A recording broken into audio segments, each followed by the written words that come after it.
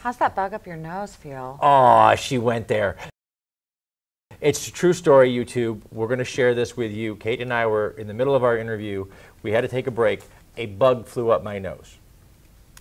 Look who we're hanging with! That would be me. Look who we're hanging with! Brian O'Halloran. Jason David Frank. Humberto Ramos. Please do not change channel.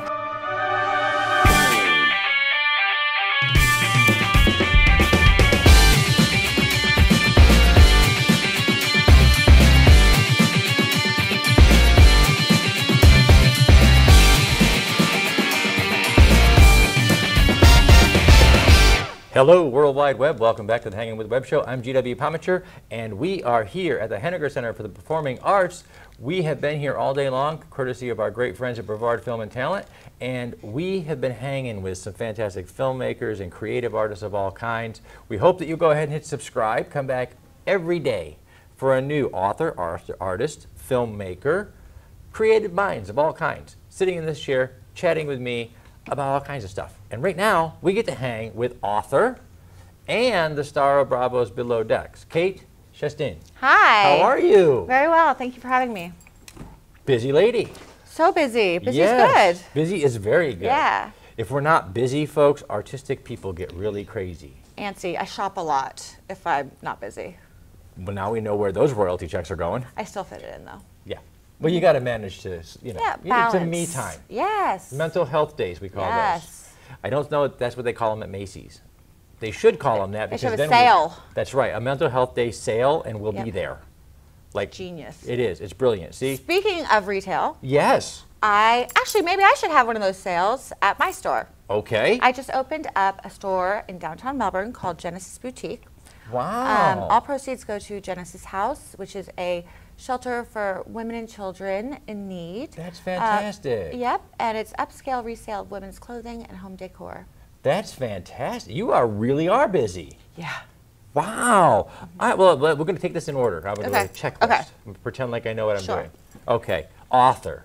Yes. Tell us, how did you start writing? Tell us about your book. Well, after college, I decided I want to take like a gap year, so I went to work on yachts. And I didn't plan to do it for longer than a year. I thought I'd come back, use my college degree, but I loved it. So I just kept doing it for like 7 years. I would go to the Caribbean every winter and the Mediterranean every summer. I crossed the Atlantic Ocean. She's a slave to this career thing. I think I am a workaholic, really, a actually, in little bit of a workaholic, hindsight. yeah. But so this was, I started writing my book about 8 years ago, before social media was huge. Like, we didn't always have internet out in the middle of the ocean. You just crashed their brains. I know. You know, they're the web. I know. They It was don't- when hashtag was a pound sign. Do you know what that means? They have no idea. Right. We used to push it on the phone. Google it. Surrey, what's a pound sign? Anyways. Wow, we just set everybody's phone off. I know, It's it's crazy. awesome. I love that when Stay it happens. with us. Yes, stick with us here, okay? There was a time. Yes. There were dinosaurs swimming around in the ocean. It was crazy. They were watching videotapes. Mm-hmm. VHS. OMG. So anyways, I had a lot of time on my hands, and you know, I was hosting the richest people on the planet. That's the top 1% that can afford a yacht. And I was seeing them at their most relaxed time, vacationing, drinking. We're talking like Russian oligarchs, and then we'd have celebrities charter the boat.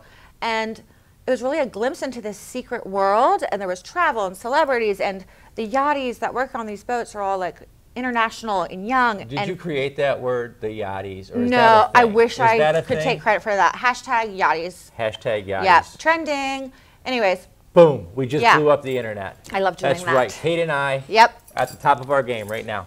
So I was like, man, I don't know why I felt compelled to write the story. I guess it was really hard, actually. It was kind of like I learned more during my time in yachting than I did in school, because you're put in this adverse situation, cut off from your family, your friends, out of your comfort zone, living in very close quarters with a bunch of different nationalities, customs, you know. Yeah. And it's hard work, like 16-hour days for 2 months, but the money's great. So.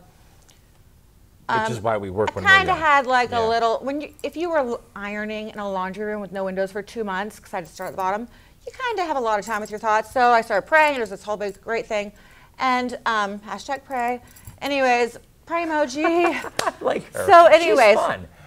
I started writing this book about all my travels, and I really liked, it was kind of a catharsis and a creative outlet, which we all like, you know? And then when it was done, I was like, wow, I really like this, but you know, what are the odds of me just little old Kate getting a book deal? Probably not good. And then I heard that Bravo was coming out with a reality show about yachting. They had already filmed the first season, but when I got a call from a friend in the industry saying, guess what, there's a reality show, because we always said that it could be, but we never thought they would do it, because what billionaire would be like, yeah, sure, come on, cameras, get on my yacht. If you guys remember, way back when we were like kids. I did not watch The Love Boat. No, but they had, Robin Leach used to do Lifestyles of the Rich and Famous. And he would go, and not just yachting, but he would go to mansions and these great places. There's always been a hunger from the rest of us, the 99% of us, that's to why I liked know it. what those 1% live like. And so it does make sense that it would translate over. Although, you know, most of us think, oh, it makes sense, which is why they won't do it. Well, and also it's a very secret world. Like the billionaires like their privacy. Some of them have lasers that when paparazzi try to take photos, the lasers shoot into the lens and destroy the camera. So no selfies on that boat. Look, uncool people. Yeah. So anyways, and then also when I heard that there was actually a reality show coming out, it kind of validated my idea that the public would be interested in this topic. So I kind of just, when I heard it was on Bravo, which I already loved, I was like, I have to be on the show. So I was working as a chief stewardess on a yacht, 150 feet. I would watch the first season of Below Deck, like while the yacht owners are eating dinner, I'd like run up, give them their wine, come back down and watch. Now that's a great backstage moment when you can actually see the yacht staff watching Below Decks. So meta. Below Decks. There's so much happening there. It is. It blows your mind, doesn't it? So you got your book out, the reality show going. Right. And somehow you managed to open up a boutique for charity. Yes. Well, wow. I only film like 6 weeks a year, so that gives me like the luxury of time, which is not great for us creative people. So then I was like, you know, helping out with Genesis House, and I love shopping at thrift stores, and I just realized that they didn't have one. So I mentioned it, and then a month later we're signing a lease, and they said, here are the keys, good luck, and I had no idea what I was doing. That is awesome. I understand that you also have a podcast. Okay, this is where things got a little hairy last year. So a little hairy, a little crazy. Before I knew I was going to open the store, I got back from filming. We filmed in St. Martin last year, and so it's like around May, and I was like, you know, I want to, podcast is a great outlet, avenue, and it's like really coming up. And I listen to podcasts while I clean or whatever, drink wine. So cleaning and drinking wine. You know, you only get like half the dishes done. But so anyways. There's always that one glass left in the sink. Yeah. Figure it out. Kind of empty. So anyway, I emptied that one out.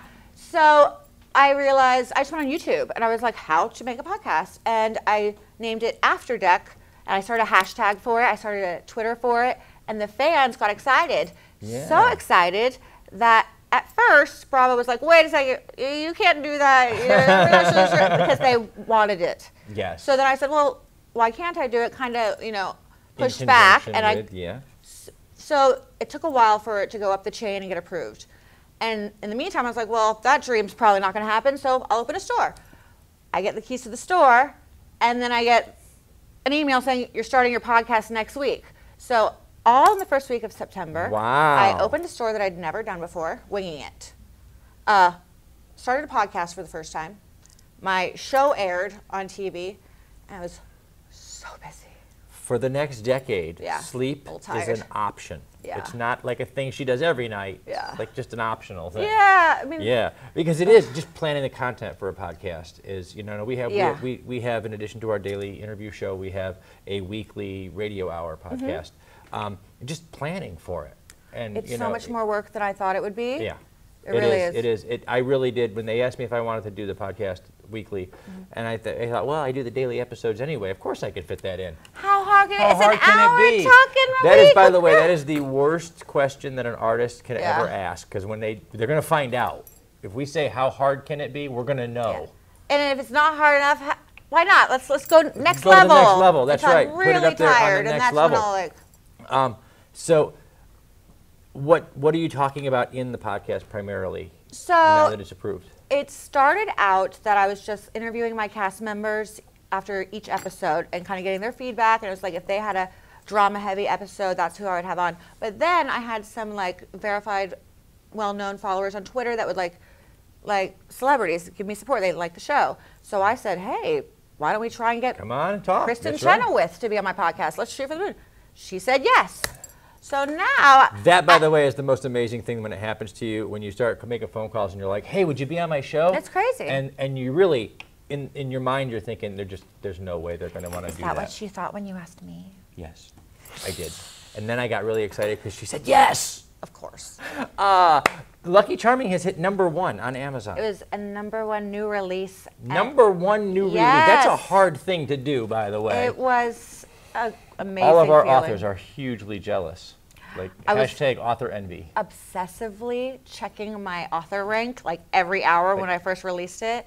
I don't do that anymore because when this show's not on, it's not as high. It's not, yeah. But I mean, it felt good. I mean, it was a long time coming. It Writing does. writing a book is like the worst endeavor ever.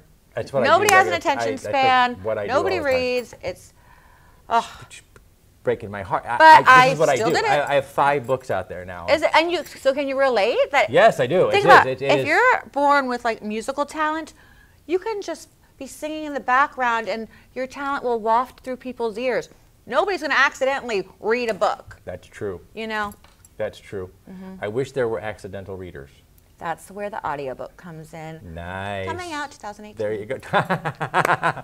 So you want to hear one of the #1 best-selling releases While you're doing the dishes. while you're doing the dishes, and then you're going to go in and you're going to turn on Bravo and you're going to watch Below Deck. Tuesdays at 9. Tuesdays at 9 Eastern?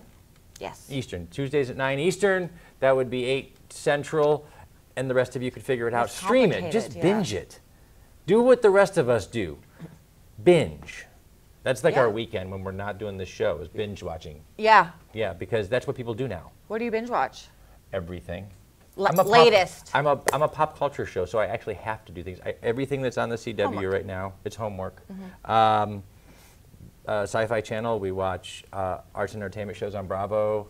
Wow, I mean, it's just like constant Game of Thrones, which we're now waiting I for. haven't started it yet. Not at all? No, I don't love dragons and wizards, but now I feel like I have to watch it because it's such a pop culture thing. Yeah, so it is. There's I no got 7 reference. seasons. It's. I all know right, I have to, don't just only one piece of Khaleesi's. advice. One piece of advice. What? Don't like anybody. Dracarys. Just don't like anyone. Anyone that you think you like, tell yourself in your 'Cause they're- mind you don't like them. It's a good metaphor for life. Yeah. I'm really good at that Because already. George Martin finds out. my Even though the auto seasons, setting. technically the seasons are already out there and aired, I'm pretty sure George Martin has like a contract in his clause. If you like someone that hasn't died, he Jon can go back Snow. and kill them. Oh, He just will. He Wow. just does. He kills everybody that you love. well, It's like a thing. I dark. don't know why. It is So dark. it's a romantic comedy. Yeah. Cool. We're going to finish saying thank you to our partners and friends at Some Unique Magazine, Famous Faces and Funnies, Krypton Radio, Off the Chain Radio with author Yvonne Mason, Space Coast Comics, Asylum and Convention Entertainment Services. These are the people who share our videos, and these arts and entertainment professionals all over the World Wide Web. We hope you will too. Remember, everybody, we have been hanging with author and star of Bravo's Below Decks, Kate Chastain. And you can find out more by hitting the links down below. In the meantime, log on, tune in, and see who we're hanging with next. Thank you so much. My pleasure. Really.